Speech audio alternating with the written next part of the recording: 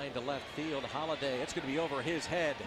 Short hop the wall, fields it cleanly, goes to second, and it's a double for McCutchen. It's second and third with one away as McCutchen lines it over the head of the left fielder Matt Holliday. Chopper for call coming in, and he'll have no play.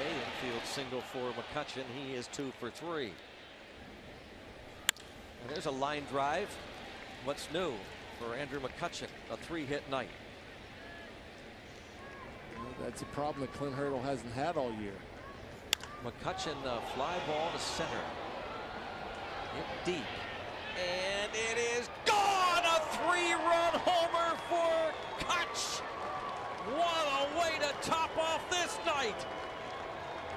Can you believe it?